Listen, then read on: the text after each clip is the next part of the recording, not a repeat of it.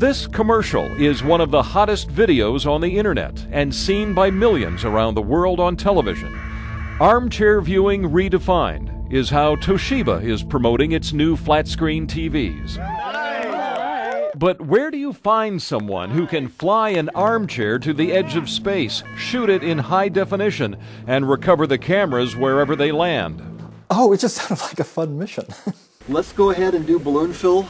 Toshiba turned to a Sacramento man with years of experience flying science experiments high above the earth.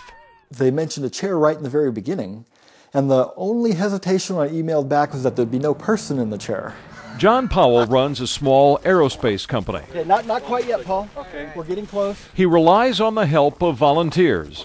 Oh, I knew we could do it.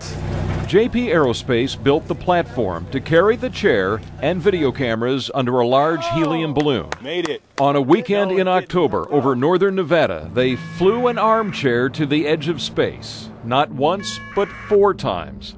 But the footage came out so stunning, they didn't think anyone would believe it. So they showed the real chair and us actually launching it, so people would know it's a real chair up there. A movie director and film crew took charge of the actual photography.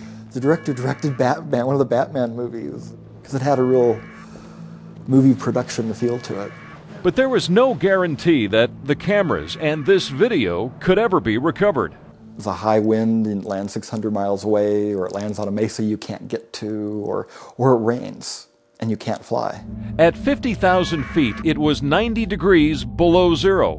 Higher up, electronics can overheat because there's no air for cooling. Because sometimes the camera will freeze up during one part of the flight and melt down in another part of the flight. Space Chair survived the 1.5-hour climb to 98,000 feet.